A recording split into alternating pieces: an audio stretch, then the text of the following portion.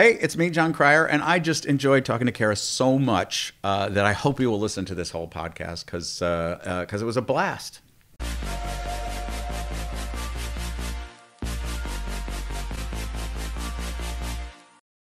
Hi friends, it's Kara. Welcome back to Really Famous. Jon Cryer and I are about to get very personal. Yes, he's got all kinds of Brat Pack stories. He dated somebody super famous, and he has some stories about who he calls ice cubes. And of course, he talks about his new show, Extended Family, and we talk about Charlie Sheen because, yes, you know, 2.5 Men. So let's go.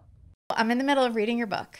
Oh, thank you for checking it out. Much appreciated. Yeah, I started 2 days ago, but Okay. I'll tell you what, I'm already halfway through. And I'm like, oh, this is a good book. I love memoirs, first of all, and yours is good. And you have such a good voice, and it's so, like, your personality, your sense of humor definitely comes through on the page. Oh, thank you. I was terrified to write that book for a couple of reasons. Well, I was first approached by the publishers just as the final season of 2.5 Men was happening.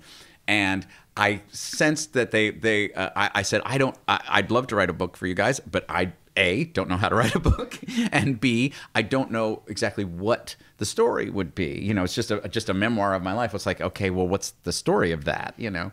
And I realized sort of in talking with them that they wanted that the sort of behind the scenes of what happened when the 2.5 Men kind of fell apart was a big driver for them. And I thought, well, okay, that is interesting. Yeah. That being in the eye of that crazy international shitstorm was remarkable. But then I went back over my life and I was like, my career in show business has been bizarre for decades. Yes. And I thought, oh, okay, there's the book. That's what the book is. The book is how weird your life can be in show business. So that actually made it a lot easier to write. And the first part I wrote was, there's a long story about a play that I did in London that went spectacularly wrong one night, and I don't know if you're at that yet. But that was the first thing I wrote, and I was like, once I wrote that, I had the voice of the thing. Got it. And then I wrote the beginning, which was the Bob Altman movie I did, but again, it all just rolled out of that. Once I understood how weird my career was, Yeah.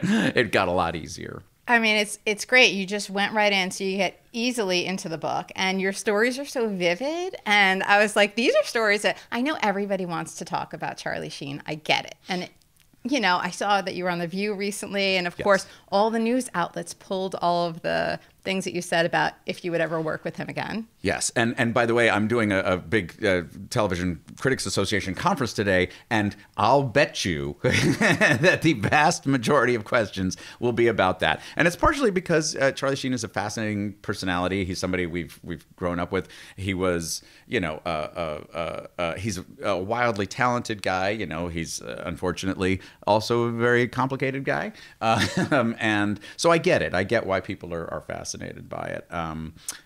But you know, there's a lot of other stuff that went down as well. Yeah, there is a lot of other stuff. And so I'm reading it. I'm like, oh, this is good stuff. So I'm writing it down. I'm like, oh, must ask him about this. So as we're starting and you're talking about Pretty in Pink. And so you had this one sentence about working with Molly Ringwald and Andrew McCarthy. And the sentence was, because you were trying to buddy up to them. Yes. Because you're friendly, and obviously from the minute that I walked into this room, or you walked in and whatever, very friendly, bubbly with everybody. Like, it seems like everybody would like you. Why wouldn't they? You have that personality.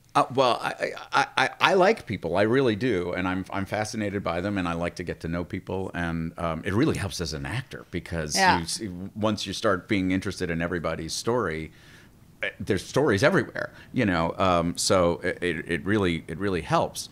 But yeah, when I started working on Pretty in Pink, it was a bit of a jarring adjustment for me, because I had come from doing theater, where there's a spirit of bonhomie and everybody, you know, the found family of a cast is very powerful, and it's really fun, and you're all working toward this thing that has to, where you all have to be on the exact same page to make it all work perfectly. But a film is not that at all. A film is just little bits. They just have to make every little bit perfect, and that's a very different thing to be demanded of you. And so actors on movies often don't, you can be in a movie with another actor and never meet them. That's so weird. Because it's done in such small bits. So I was not used to that, and I was hoping that these other young actors who were in the same place as me, probably also super excited to be a part of this new big project, and like, wow, guys, we're doing this amazing thing. And when I got there, I was like, no, that is not how they felt. And they were both very guarded and remote, and both of them had actually already worked more than I had at that point, so I was a little intimidated by them. But I actually, interestingly, recently had a chance to talk with Andrew McCarthy at length, because he's shooting a new documentary called Brats, which will be out pretty soon. So are you on that? I am on that, actually. Cool. He asked if he would interview me. And it's weird when you have what people imagine is, 30 plus years of enmity. Like we've been, people have said they didn't like each other for a long time. So I didn't even know that, by the way. And I grew up on John Hughes movies and whatnot, but I don't remember ever knowing that. It came as a surprise to me. It was sort of apparently by design of the director. Howie Deutsch kind of wanted us to not get along great. He, even though we had weeks of rehearsal where the three of us were hanging out and all that stuff, he kind of tried to poke the bear a little bit and make sure our relationship was always a little discordant. But yeah, so but tell me about the conversation, because I did hear. Yeah, that's important. Well, yeah. So I get a text from Andrew McCarthy, and I'm like, why am I getting texts from Andrew McCarthy at all? And he was saying, hey man, I'm going to be in town. I'm trying to shoot a documentary about what we all went through in the '80s. Would you be open to talking about it? And I was just like, first of all, just taken aback that he wanted me to take part in this, but also. But I had actually run into him backstage at The View once. They were shooting an episode that he was on, and I was shooting another episode after him, and we just ran into each other in the green room, and he was so friendly and nice, and I was like, oh, why did I get the impression we couldn't get along? Yeah. Is it just that we're grown-ups now and we're not stupid teenagers anymore? Is that perhaps why? But it's interesting because in his memoir, and he went into this when we talked for the documentary, he was already battling alcoholism when he was, when we shot Pretty in Pink, which is, I think he was 20 years old and I was 20, and so I had read his sort of remoteness as that he didn't like me, but in reality, he was just trying to hold it all together and be a professional on a set when he was already dealing with, needing to drink all the time, and so. It was really a revelation to me, because it once again hammered home that you can't know what other people are going through, and that you project so much onto what other people are feeling, because we're human beings and we interpret things 100%. And you took that. You said you took that information with you in the future, right? Yes. To I'm going to try people and understand and just say, you know what? You never know what other people are going through, and you don't know where they're at, and try to just look at people with empathy and understanding, because you just never know. When that guy cuts you off and on the freeway, it's like maybe he's got to get to that doctor's appointment, or he's or who knows? Yeah, that's one of my favorite examples to use too. When people get like road rage about other people cutting them off and whatnot, is like, you have no idea what's going on in that person's life. It's not a personal offense against you. Yeah, it's them, and that's the same with most interactions. Is whatever happens between two people, a lot of times it has to do with them rather than you. Yes, and that's a huge thing to learn now that I'm in my 50s. It's like, phew. I'm finally learning things. Yeah, but that's a good one. That's a good one. I'm telling you. I'm a therapist, by the way, as well. So just FYI. Okay, settle in, Kara. This one's going to be a good one. This is going to be a gold mine for you.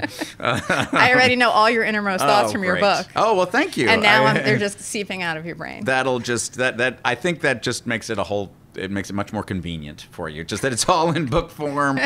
You don't have to worm it out of me. No, we'll have fun. Yeah, but it's true, though. That is, to understand what people's issues are really gives you an advantage on how to manage your own emotions and like not get caught up in things that you think are about you that just aren't.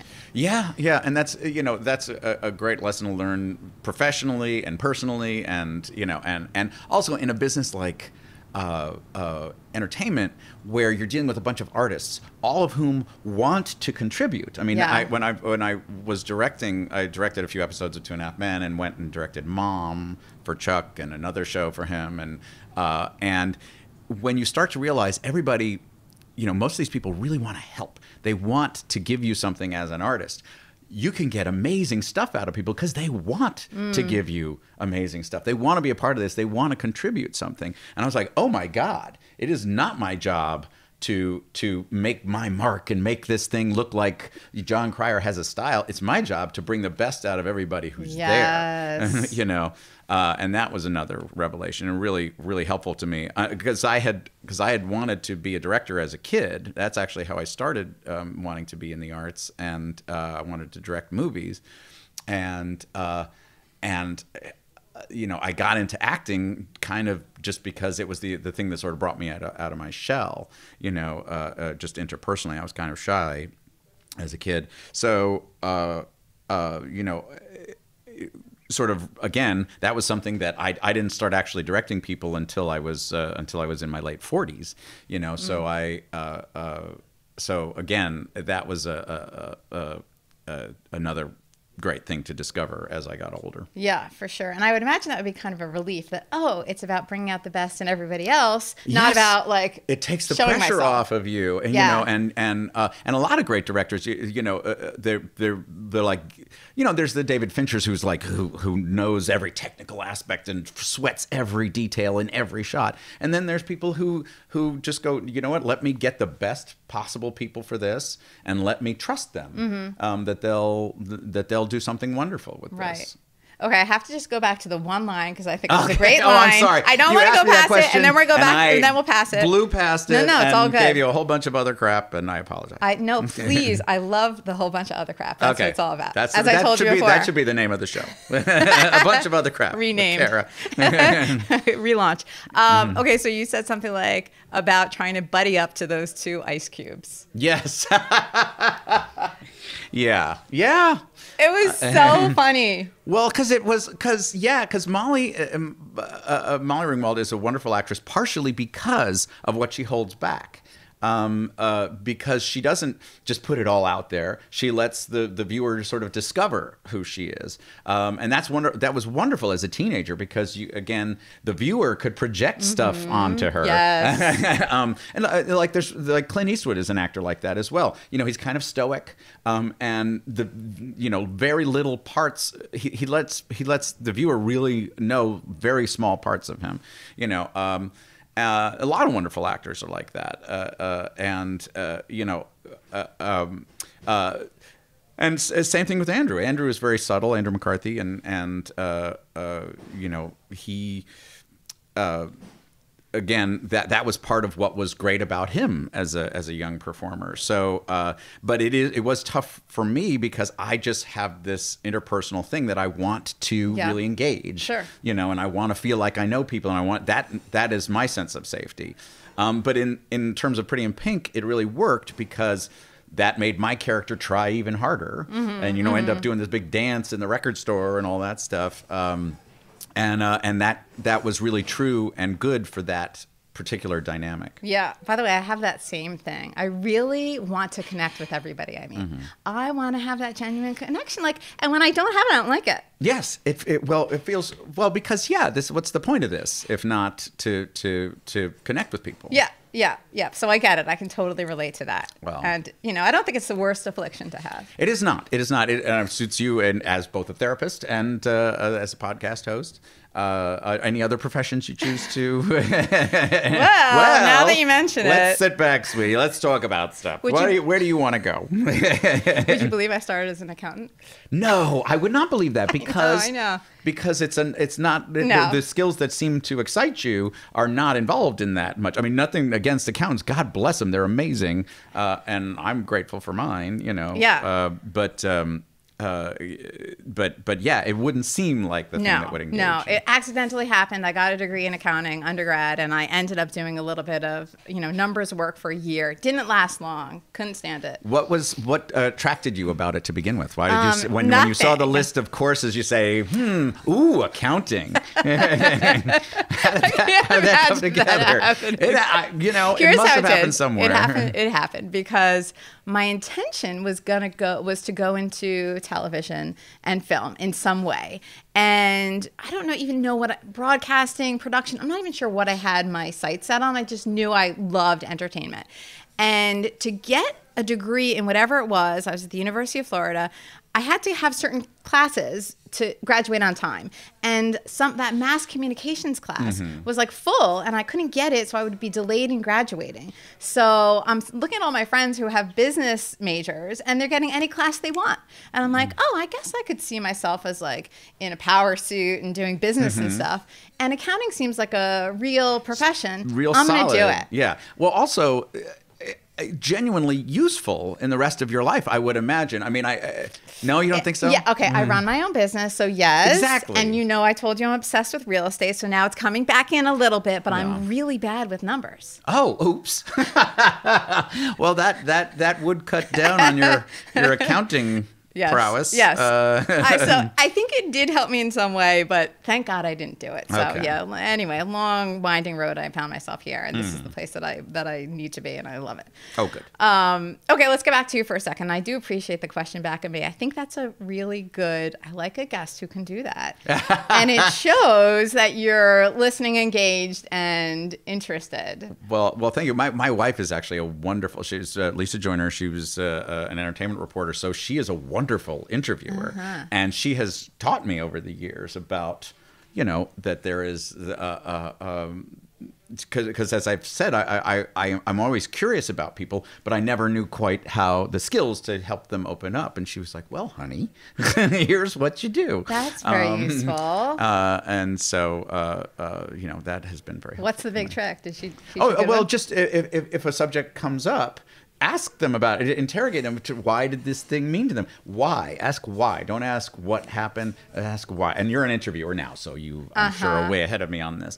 But the whys are really where the interesting things happen, and people open up about their stories when you ask them why. Yeah, and you have to be able to see the interesting things too, right? So you have to be able to fully engage and be listening in a curious way, and then you see, oh, that is interesting.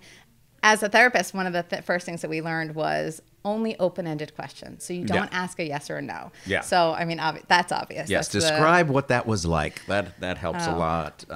By the way, folks, we are in a beautiful place where we are recording this. However, for some reason, next door, they are, it sounds as though they are building a restaurant. It's a lot of silverware is getting clanged and washed, and there's orders being barked. It's like The Bear. There's an episode of The Bear being shot about 4 feet from us. So if you hear a clanging or something like that, please forgive it, because this place was incredibly quiet when we started recording. Yes. But it's all about realism, right? This podcast is all about realism. Yes. So authenticity, this is where we are. And I like that you explained it, because now everybody gets it. They feel even more like they're hanging out with us at the Langham Hotel in Pasadena, California. In lovely Pasadena. And this is part of your press tour, I guess you would call it, or your press day for Extended Family, your new show. Yes. So I don't want to do the same questions. Okay. So I'm going to avoid them. So let's just say this. So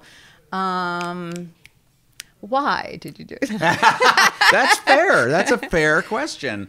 I did this show extended family, mostly because I miss being in front of an audience. We had gone through COVID, and a lot of the shows that were audience shows, that were multi-camera shows, stopped shooting with audiences. It's ended up being a really long, crazy process because we started up the show almost 2 years ago. And then the administration at NBC changed, and then the strike happened, and then and I was sure we were done after that, and then no, we get a call right before the strike is over saying, hey, if you're up for it, we want to put you on right after. We want your show to be the first show back, and I was stunned and happy, but that meant, oh crap, 0 to 60. We've got to start this show back up again. And it's been such a joy. It has been such a joy to be a part of a show. I've done shows. I was in the room for the last few years of 2.5 Men in the writers' room, and it was really. And creating a show from scratch is a very different prospect. And so you were in the writers' room on 2.5 Men. Well, yeah. I was there. I was in and out. Oh, just kind of like participating. Yeah. Well, it was interesting because Jim Patterson, who ran the show for the last 4 seasons of the show, actually probably the last 5 or 6 seasons. He once we shut down because of Charlie Sheen's implosion. When we tried to redo the show with Ashton, it was a whole new thing because we were reinventing the show. So he asked me to start coming in as much as I could to cool. sort of help. Became sort of the institutional memory of the show to some degree. And also they found that Chuck was much, he enjoyed, Chuck Lorre, the guy who ran the show, was more, he had more fun when I helped them pitch the new episodes. Just because I was around and I could sort of inform how how Alan was going to be in that situation was going to work. So I ended up, that was an invaluable experience because that was an incredibly joyful writer's room and just a remarkable level of skill to keep a show fresh after, at that point we'd shot 8 seasons and we ended up shooting 4 more. It was like 200 something episodes when it's all said and done. Yeah. So that was, that life can be just so lovely and fun, and when actors can keep from having world destroying meltdowns, that life can be incredibly fun. So how did you keep it together when all of that was going on? It was very tumultuous, so like you're just you have no control, really. Yes. That is the first thing, just accepting that you have no control. That's a good thing in life, because control is an illusion. We like to think that we do, and especially in show business, because you're literally making these sort of fake worlds. You feel like you have control over them, and you're trying to make art that, again, you feel you have. You're being judged by, so you should have some control over it. But again, you discover the limits of all that when you're working. That you don't have the control. You think, oh wow, things are going great. The show's a huge hit. What could possibly go wrong? Oh wait, my co-star could suddenly lose it and just flame out and get fired. And so suddenly we've got to figure something else out. And you've just got to roll with the situation you're dealt. At that point. Oh man! No. Oh man! So a napkin? Yes. Do we have a napkin? If we have like a wet wipe, that would be ideal. I have a makeup remover wipe. That would be perfect. I'm gonna get that. Just so you know, folks, I've spilled my coffee all over myself at this moment when gesturing very strongly. I have makeup remover. But we have makeup remover. Cara has makeup remover. By the way, do you prefer Cara or Cara? Cara. Cara, but okay. If you really want to know, from New York, so I say Cara. Yes, okay, gotcha. Yes, no, it was an issue on Supergirl because Oh, Yes, that's I think right. so. Because that was Kara and Kara. That's right. And oh, the people, the fans have very strong feelings. So what did they say about that? What did the fans say? Well, because it's Kara. Do you want another one? On that one? No, I think we're good actually. Okay. I think this is amazing. Yes, Okay. I'm going to be coffee flavored for the rest of the day, and that's fine. That's as it should be. And I'm still going to finish my coffee. Okay, perfect. Good. If I gesture, I'm going to pay the price. We'll see. Yeah, so I say Kara. Okay. I went to school in Florida, so I turned a little bit into Kara at the time. So I'm like a little in between now, but I remember talking to Louis Anderson on my show, and he told me, I think it was the second time he was on, he said, you need to tell everybody at the beginning of your show, my name is Kara, or Kara, like I care about you, because everyone's always stressed out because they might want to call you by your name and they don't know what to say. Yes. And I did not take that advice, but it's Kara. Okay. Thank you. So thank you. Very helpful. So everything's out of control. And also, therapist side note, when you want to be a controlled person, you want to control things, it actually makes you less in control. It makes you miserable. So understanding that it's okay to not control everything is actually much healthier. Yes, and also the thing about the entertainment industry, and the thing that drives people insane in the entertainment industry, is you are held responsible for things you don't actually have control over. Okay. And that's why executives are nuts, especially because their jobs are especially nebulous. But it drives actors, writers, everybody a little crazy. And again, that was an important thing I realized, because I was like, oh, okay, I just have to accept that some things will work and some things won't. Right. And I just have to keep pouring positivity into things, and some things will come together and some things will fall apart. So was that automatic for you, or did you have to work on that? I had to work on that, and it took it was very hard for me. I did a show called The Famous Teddy Z many years ago for CBS, and that was a very hard experience for me, because it was my first experience in multi-camera television after doing movies, and it was a show that hung on me. It was, I was the star of the show, and the critics loved it. So out of the gate, it was expected to be this huge hit. It was on CBS after Murphy Brown. So that was a primo spot. And everybody was incredibly excited about it. And it failed within half a season. And I took that so personally. I just really felt like, this all hung on me, and I blew it. And I went into like a minor depression over it, and it really rocked me, and I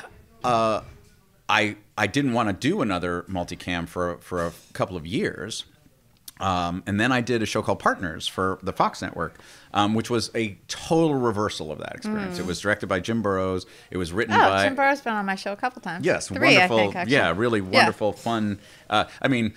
Irascible, but an amazing director, and you see why he is the legend in this as the directors of multi-camera sitcoms. He directed Taxi and Cheers and Friends, and and Will and Grace, and he is the guy. He's the guy.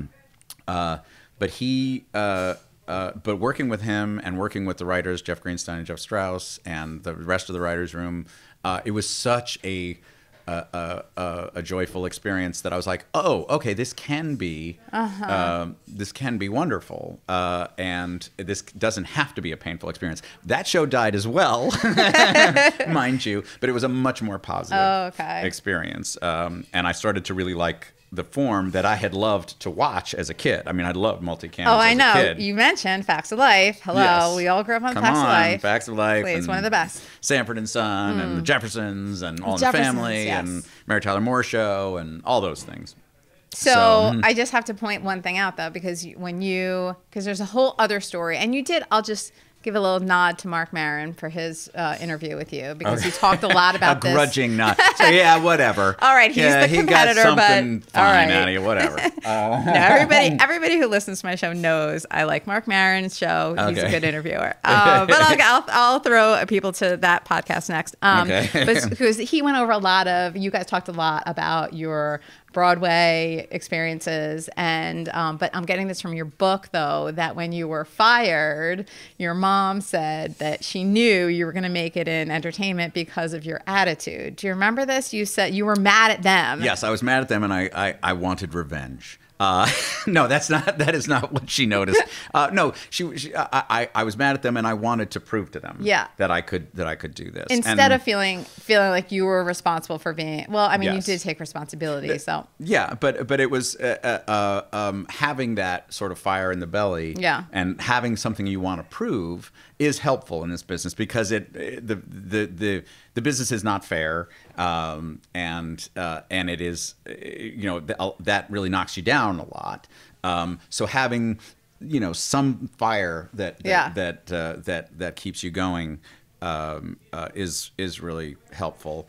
And I was young. I was 18 years old when that happened, and I was just starting out, and it felt like such an unfair situation. Just to fill you in, what happened was I had gotten a job as Matthew Broderick's understudy in Brighton Beach Memoirs on Broadway, and Matthew was becoming a huge star at that point because he was amazing in the show, absolutely amazing, and this was an incredibly plum job that I had as his understudy. In fact, he was going to be going away for an extended period, so I was going to probably have to take over. And everybody was very kind of nervous about it. And then he won the Tony for Best Actor. So now that adds even more pressure to it. And I was his understudy, and they don't, as an understudy, they don't actually give you very much time to work on it. Understudies only rehearse twice a week. And you don't rehearse with the regular cast, you rehearse with the other understudies. So I was still very discombobulated, and the part was huge. So after 6 weeks, we did a run through, and I still needed some help with some of the lines. I still had to call line a couple of times. And after we did that run through, the next day, my manager called me and said, "Hey, don't bother going into rehearsal today." And I was like, "I'm sorry," and just don't bother. And he said, "Yeah, come down. You may want to talk to me." And he let me know that they had fired me, and that was devastating, absolutely devastating to me at the time. But I wasn't prepared. I wasn't. I should have worked harder. I should have had the lines by then. 6 weeks in, even if you only have 2 rehearsals a week, you should know it by then. Everything was a lesson. Everything was a lesson for you, it feels like. In all these things. Yeah. Are you still confused with Matthew Broderick today? No, not really. Our looks have diverged over the years somewhat. I have no hair on the top of my head, which helps. So no, I don't get mistaken for him anymore. And he's, he remains quite wonderful. We have talked a few times over the years, and interestingly, the last time I ran into him was, I think, the Tonys. Or was it when they gathered us for the John Hughes tribute at the Oscars? I don't remember, but he was curious about doing a multi-camera sitcom because it's a life that people aspire to. It's like you have a dream career. Yeah. It's your dream career. It is. I know you originally wanted to be a director. Yeah, it is such a joyful day-to-day work experience. Hanging out with whether you're in the writer's room or just on the stage, working through the scenes and figuring that out. I mean, it is hard work. Yeah. It is very hard work and very demanding. But that is so overcompensated by the joy that you get from it. It's sought after by I mean, Alec Baldwin, when I ran into him in New York, was all about, so what are the hours? So how, so you're done by what? By 3 o'clock in the afternoon? Are you kidding me? So that's what he wanted. And then he ended up signing on to do one with Kelsey Grammer that ended up not happening. Oh, wait, but he did 30 Rock. Yes, but he did 30 Rock, which was a single camera, was not in front of an audience. Right. So that was shot Different like a animal. movie. Yeah, that was shot like a movie. Right, and there are not that many. It's like Jimmy Burrows and I were talking about the fact that there are like not many of these left, and here you are getting another one. It's considered a dinosaur. It's considered, we still. It's so funny. Like on social media, people still complain. They're like, "Why is there a laugh track? Why can you hear the audience laughing?" It's like, because that's how multi-camera sitcoms work. Since I Love Lucy, you can hear the audience. Right. It's like you're doing a play. There's nothing wrong with the format. The format is fine.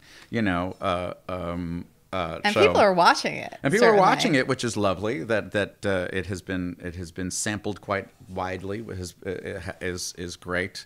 And we're happy to, keep the flame of multicam sitcom alive. Yes. Okay. Speaking of which, Demi Moore.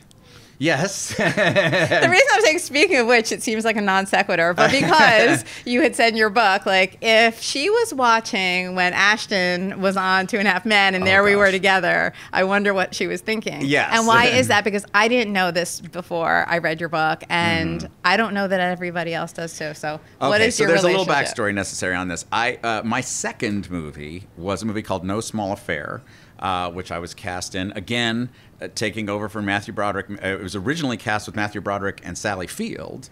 They fell out of it, so then they cast me and Demi Moore, which is she's not really interchangeable with Sally Field, but whatever. Sally Field? Wait, I thought it was oh God, I'm forgetting her name. Ellen Barkin? No, Ellen Barkin. Different. No, Ellen Barkin auditioned with me. Okay. But no, they cast Demi in it. But at any rate, Demi and I did the movie together, and we were both, really young people, getting our first big movie break, and it was so exciting. And we did date for a little while there. I thought it was much more serious than she did at the time, and she broke it off, and I was all of 19 years old, and I was just like, oh, I'll never love again, because that's what you do when you're 19. And she and I had been on perfectly fine terms. And then years later, when Charlie Sheen fell out of 2.5 Men, and they're casting Ashton Kutcher, she is his wife at this time. And I don't know if he knows that she and I used to date. So at our first meeting, the whole time, I'm just sitting there going, should I ask him? Should I say, hey, how's Demi? We used to date. I don't know how to handle this thing. And he's lovely, and he's sort of keeping to himself. And how when people are remote, that drives me crazy. Yeah. But at the very end of it, we're both waiting for our cars, and as his car comes up, he says, "Oh yeah, Demi told me you guys used to date. It's all fine." Nice. And I was like, "Oh, that's the whole time that was hanging over my head." But then it got awkward later, because then they split up while we were shooting. I was like, "Wait a minute, what is happening here? Oh my God!" Wait, why was that awkward though? Well, because because it's like then he doesn't kind of, it's like I'm like, been there, bud. You know what? I'm not going to say that. Right. You compare notes. Although a very funny postscript was in her memoir, she expressed some level of regret for taking my virginity. In a way that when she felt like she was not emotionally that into the relationship, and that she felt like it meant a lot to me, but she should have had more reverence for the fact that I was losing my virginity. Except that she wasn't my first, and I on social media I said, while I can certainly understand why she thought it was my first time due to my lack of expertise, that was not in fact my first, and she should feel no remorse about it whatsoever.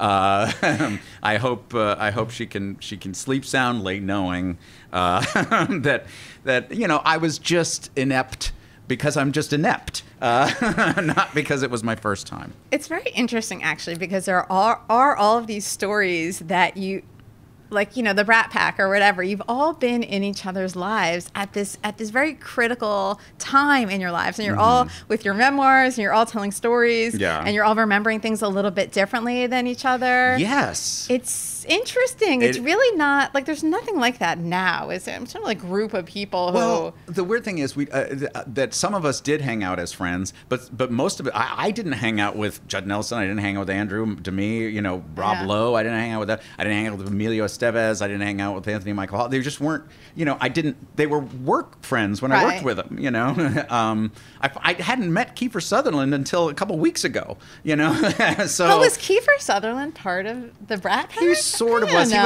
He was post Brat Pack because he was like Lost Boys and all that stuff, So that was late 80s, maybe early 90s more. But my point being, we were work friends. I didn't meet Charlie until I met him at an audition. I think when I was like 21, but then we didn't work together till we did Hot Shots in 1990 something. So it doesn't. So we're not.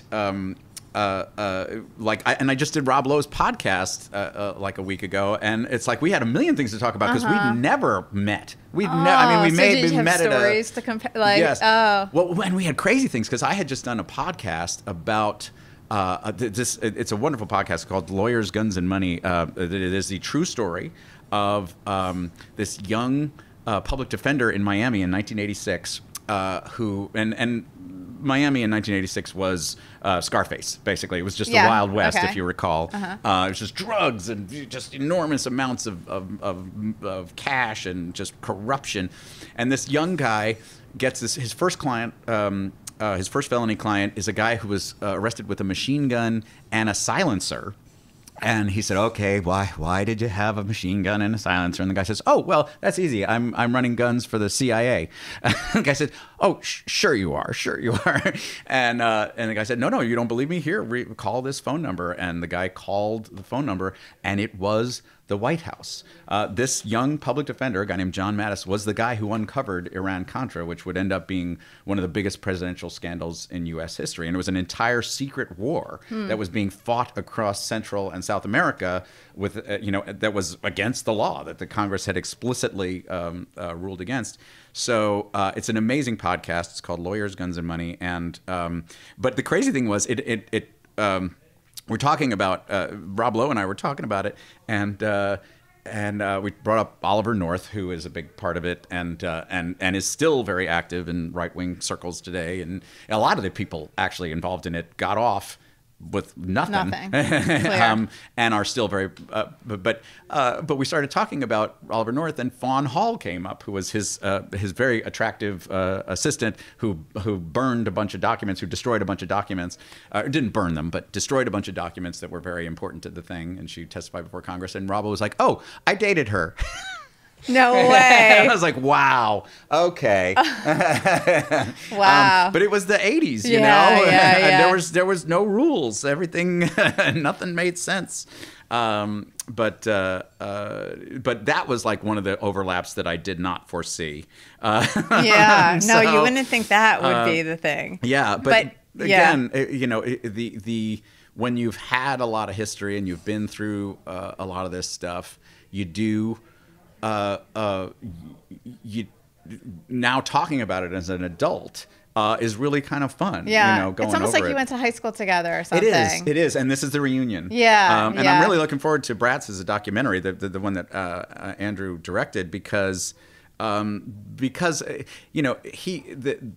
that was really formative, the whole sort of Brat Pack thing for the people who were in it. It was really, because they started as just these young actors who were just incredibly respected at the time. Everybody was like, wow, there's this whole new generation that are going to be so exciting. And then this article comes out labeling them the Brat Pack, and suddenly the whole thing curdles. The whole thing is just like everybody perceives them. Yeah, no, I don't know if you remember it, but people just perceive them suddenly as entitled, young, rich performers who don't deserve the success they have. And so all the actors suddenly there's less than zero and all these things, and everybody looks at them different, and it was a very weird, it was an interesting thing to see pop culturally, to see, oh, okay, suddenly everybody just decided that's so crazy from one article. Right. That's so wild. I mean, I always look at, to me, the Brat Pack is like, these are my peeps. I feel like I grew up with you guys too. Yeah. And it's comforting and whatever. And that's so crazy how that can just shift just like that. But I think now there's like a nostalgic thing Yes, going oh, on. absolutely. Yeah, which is nice. And the negativity of that has dissipated a lot. Or disappeared. You know, people, it's affection. The Yeah. brat pack, you know, just like, oh, they're young upstarts, you know. Right. But at the time, it was considered oddly really negative. So you've seen I feel like you've been employed so consistently. Like, was there ever a time where you're like, I just can't take it in this industry, and you felt like throwing in the towel, or no? No, there was a time when I felt like the industry might be done with me. Right after Getting Personal was canceled, I did Famous Teddy Z, and then I did Partners, and then I did Getting Personal, and they were all multi-camera sitcoms. Which were at the time considered this step down, like you had done feature films, but now you're just you're selling out, you're entertaining the masses and doing these shows, and they were getting canceled, which is the worst thing that can happen to you, because it's interesting if you do a pilot. For the broadcast networks back in the day, but it never sees the light of day, that doesn't count. But if you do a show that actually gets on the air and then fails, that's bad. So it's just when you say it doesn't count, it's just like people don't notice it, they don't think twice, because all pilots basically never get picked up. Yes. But if something gets canceled, even though so many shows get canceled, you're saying that's just like a real bad thing. Yes, I acquired the nickname The Show Killer for a while there, and that, people joke about it, but it did sink in a bit for people, and so I spent about 3 years where I just worked 2 weeks out of 3 years, and I talk about that in the book a little bit, and it was really that was hard for me because I never went to college. I didn't have a backup thing. I could not be an accountant. I would be a terrible accountant. Well, we have that in common. Yes, I really couldn't be one either. Yes, but I was like really thinking, okay, can I teach? Can I? Is there something? Is there something else I can do? Because the reality is the business does not have a market for you. That is not promised. I've been lucky enough that there's been just enough of a market for whatever it is that I do, that I've been employed really, really steadily over the years, except for that 3-year period. So but that's not promised, and it's not guaranteed, and you have to really think, okay, is this going to be my life now? Yeah. And that was tough. There's a lot of things in the industry that I would be happy doing. Like I find casting directors amazing. Right? People who do that well are just amazing to me. And it seems kind of like a cool job too, to be able to envision these things and see people coming to life. And again, it's all about people. It's really hard work because especially nowadays you get millions of self-tapes. Right, it used to be tapes. You had auditions, which, were tough in there because it's long hours. You got to see a lot of people. You got to remember a lot of people and remember things about them and stuff like that, and it's it is not a glamorous profession at all, and you don't have casting directors have a weird limited power because they can get stuff before the director, but the director makes the final choice. So their ideas can inform things, but they're not they don't have the end all power. But good ones are amazing, are absolutely amazing, and I always felt like, oh, that might be an interesting job, or as I said, like maybe teaching or something like. Because I went to USC for their filmmakers boot camp because because I was in my 30s and work was slow, and I thought, okay, maybe directing is where I should go. But I got there and half of the students would say, "So are you teaching?" And I was like, "No, I'm learning." That's so interesting. But you would be a good teacher too. Who knows? Yeah. Sometimes I don't know how I do what I do, so I don't know how I would teach it. But that does seem like that could be tricky because you just very instinctive. do it. Yeah, it is very instinctive. So I don't know, but who knows? I haven't set my sights on trying to do that. So who knows? But at any rate, so there was a time when I thought, maybe this didn't happen. But then 2.5 Men happened. Yeah. Isn't that amazing how that happens right after? But so you didn't get to the point where you really explored something. No, I never got that far. No, I worked on an episode of Becker.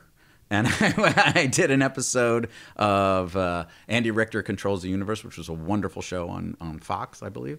That was my 2 weeks of work in 3 years. So those things kept me alive for a couple of years. But those things do they make you, I mean, they contribute in some way to your life experience. And it's not always easy to see, especially during that time.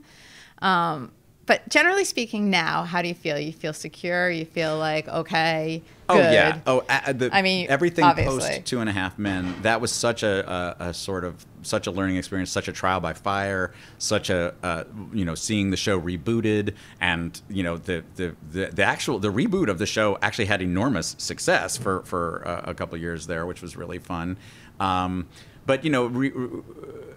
But ever since, everything post that is wildly different for me. I'm much more laid back now. I enjoy every aspect a lot more now. I take my time a lot more. I try to really get it right. I'm much more exacting than I used to be, because that's the effort that I enjoy. And I feel like when you walk into the room, when you go on set, people just feel good having you there. So you probably get that kind of vibe back as well, because you're giving that energy off. Well, you can set a tone on a set. And because I was the first person cast in the show, it is kind of up to me to sort of set the tone of everybody. And again, realizing that everybody's really there to make this a great thing. Yeah. We have extended family is an incredibly joyful set. Donald Faison is just this remarkable powerhouse of energy, and whenever we'll have an audience in front of the show, and sometimes the energy can dip a little bit, and he'll just explode with something. So he'll feel it. Do you think he'll sense it and come out and be like, okay, I need to make a move here? Yes. But he loves being in front of people. He loves working with the audience. We're all a little nervous because Mike O'Malley as a writer has a really interesting style. Things sort of it's less jokey and more things kind of loop in on themselves. It's hard to describe, but his sentence structure is kind of fractured. And so that's a little harder to remember for actors. So we really want to do it justice and do it correctly. So when it comes to show night, we're a little more nervous than we have been on other things. But, okay, so fractured, is that more like people talk normally? Because people don't normally talk in full sentences. Yes, and he. Yeah, the sentences often double back on themselves, and he's given me some monologues where I'm like, okay, this is going to take a little while, because I'm it's not written in the it's a little shaggy in this really fun and interesting way. He lets it's not all sewn up and perfect and clever, and so that's a really fun thing to do as an actor, and it comes off with a little extra honesty and a little extra vulnerability, and that's what I like about doing this show. We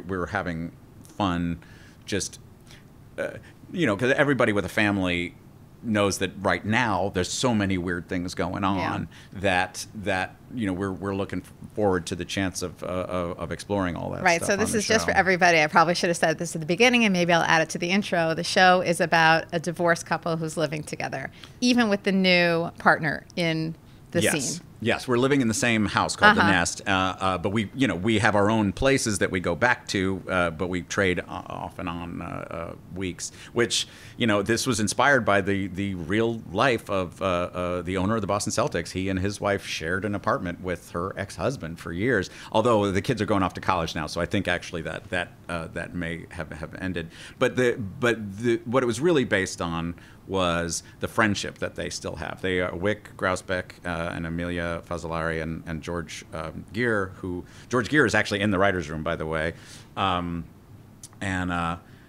Their friendship is remarkable because you can tell that they love each other profoundly, but cannot be with each other.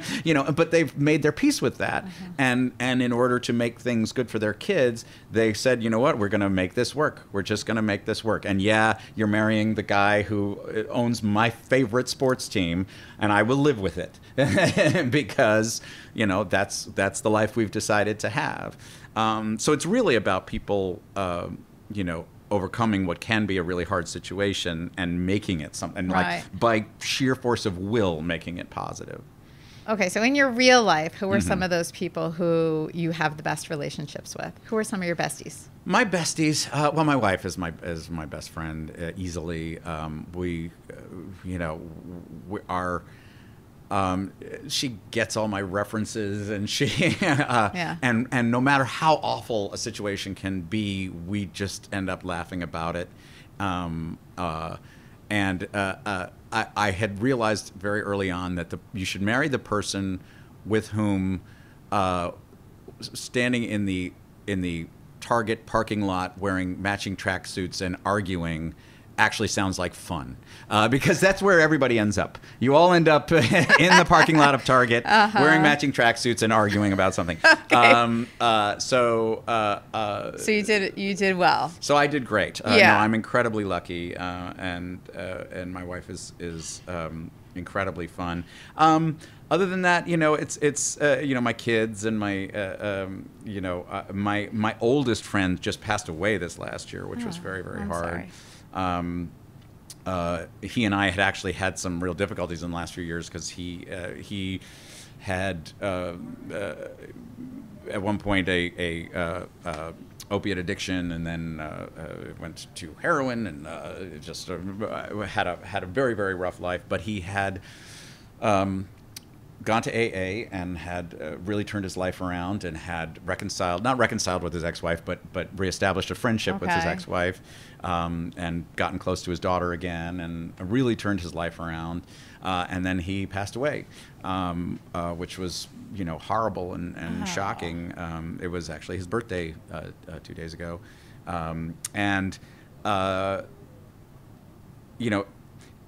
obviously he had gone through awful things in his life, so you don't see that coming. You see that coming, though, because of the awful things he went through in his life. But again, he had brought it back. So so we were still really surprised and crushed by it.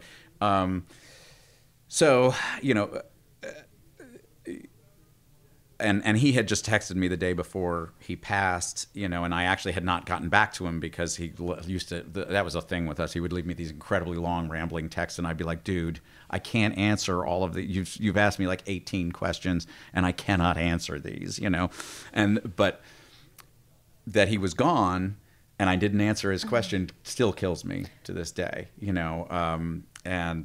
so again, you can only take a lesson from that, answer those texts, because tomorrow is really not promised. So about that. Sorry to interrupt. Sorry. This is gonna have to be last. Okay, this will be the end.